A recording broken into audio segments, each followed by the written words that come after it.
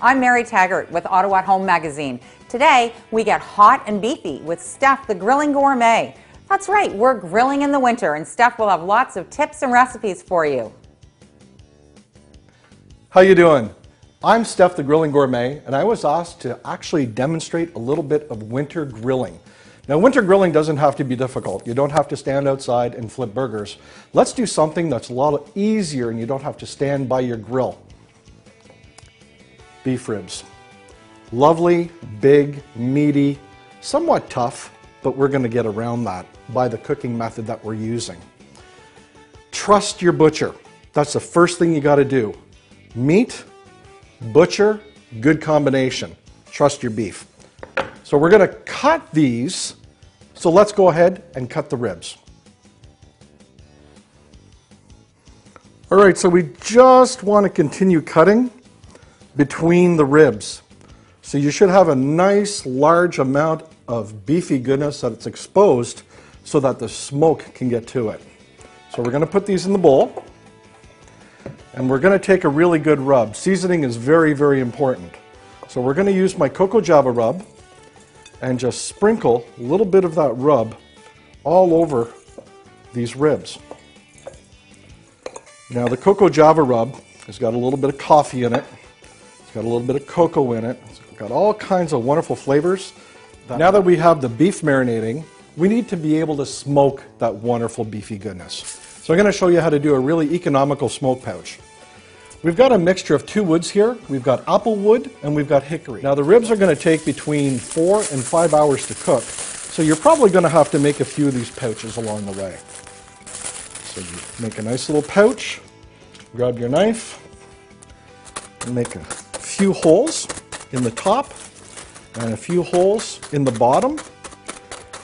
And that is going to allow all that wonderful smoky goodness to perforate through the foil and onto the food that you're cooking. We've all got mashed potatoes laying around. So we're going to take some mashed potatoes and we're going to flavor these mashed potatoes. I'm going to add a little bit of my Mediterranean dry rub to the potato mixture. Nice, light. I think it'll go really well with the beef. And a tiny, tiny little bit of my sweet red rub. And to go with those herbs and spices, we're going to use some Parmigiano Reggiano. I love cheese and potatoes. It works really, really well. Good flavor. Vegetable component, onions. Potatoes love onions. Onions love potatoes. So we're going to do some green onions. We're going to follow that up with some Vidalia onions. And it's potatoes. Bacon. Bacon for the potatoes. So we're going to put some bacon in there. This has already been fried up. Actually, I grilled this on my smoker. And some extra old cheddar cheese. I'm going to throw some cheddar in there because, like I said before, cheese loves potatoes. Now we're going to give this a really good mix. And that's pretty much it. And we're going to scoop some potatoes right onto the plank. Let's do a whole bunch of these. All right. We've got our lovely little potato balls going. So all we have to do is take our lovely little creation and go to the grill. Minus 18 out, dead of winter, and we're doing some winter grilling. Here we have our big, beautiful gas grill. 3 burners on the left-hand side are off. The 2 burners on the right-hand side are medium-high heat. This is going to create indirect heat for you to cook your ribs perfectly. So let's put some meat on the grill.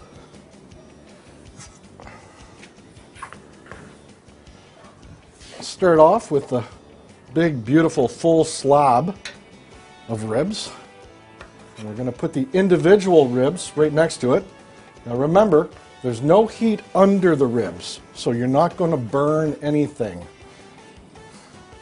So the last thing we have to do is put our lovely little wood chip pouch on the grill over the flame so that we have a little bit of smoke for the wonderful ribs to enjoy.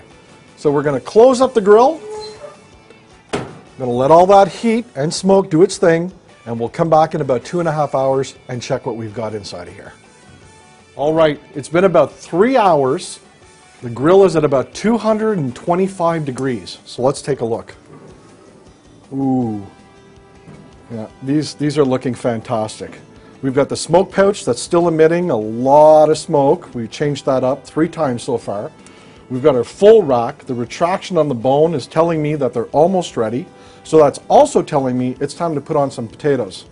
So we're going to take the potatoes, we're going to put it directly over the hot part of the grill so that that direct heat can start smoking that wood and making these potatoes as tasty as the beef. So we're going to let that go for about another hour and we'll come back and check the grill.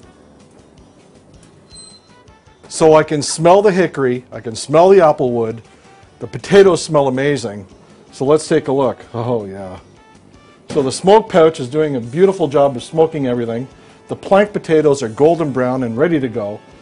The ribs, they're done. Now it's just a matter of putting on a little bit of sauce if you choose.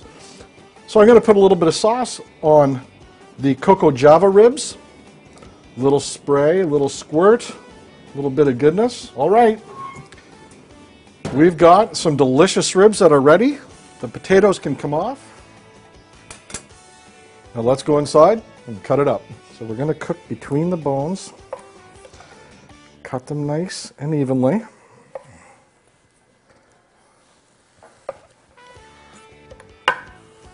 Now that is a thing of beauty. And we've got our sauced ribs.